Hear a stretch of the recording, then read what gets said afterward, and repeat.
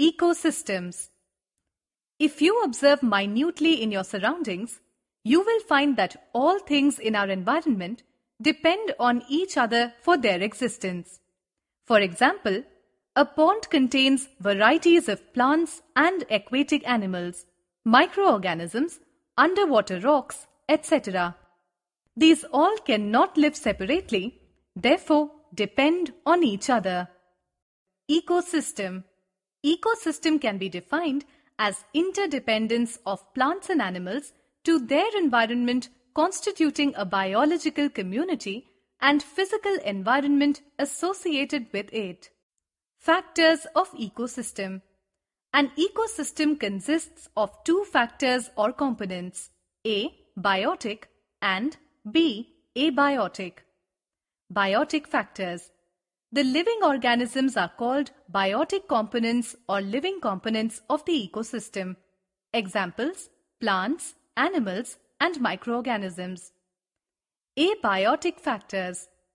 The non-living things are known as abiotic components or non-living components of the ecosystem.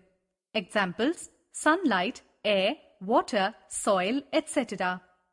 The biotic and abiotic components of an ecosystem all work together in a balanced system.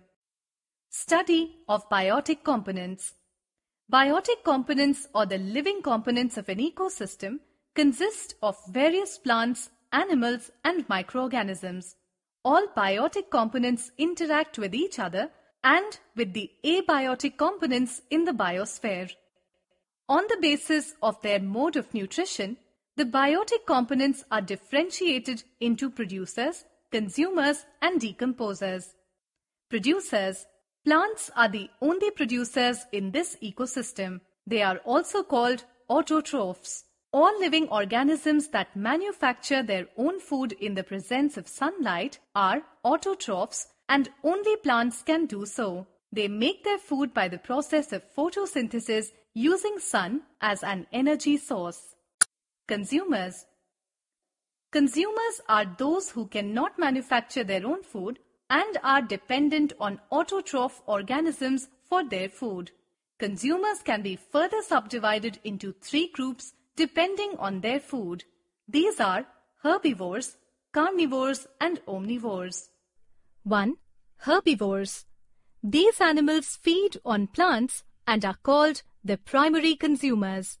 Examples: cow, deer, horse, elephant, zebra. 2. Carnivores.